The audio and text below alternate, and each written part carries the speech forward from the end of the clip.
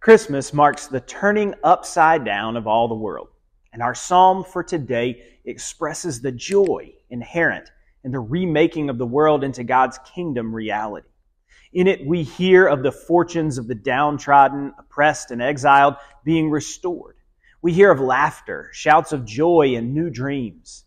It is a vision of overflowing grace drenched in joy, where those whose cheeks who were sprinkled with tears of sorrow find a harvest of exultation because of the flooding of God's goodness.